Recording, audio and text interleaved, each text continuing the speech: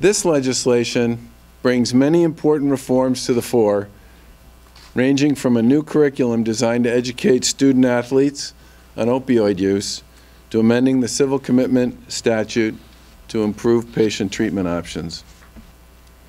First of all, our legislation will limit the prescribing practices for first-time opioid prescriptions to allow only a 72-hour supply of medication, with few exceptions.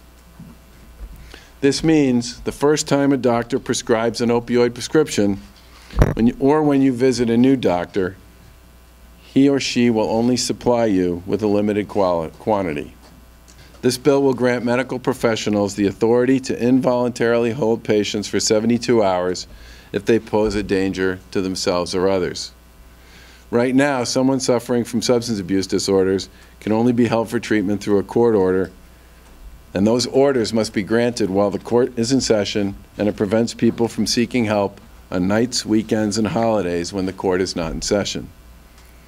This limits access for families and patients in need of a 24-hour front door to treatment for substance abuse emergencies, and we want to change that to get more help to people faster.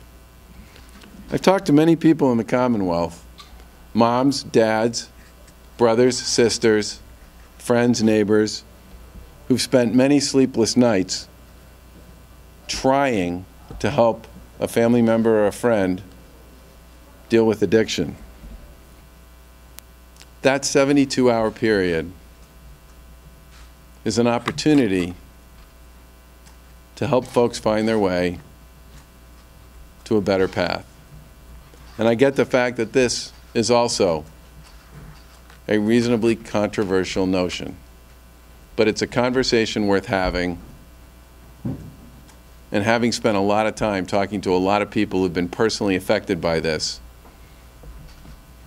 I think it's the right thing to do.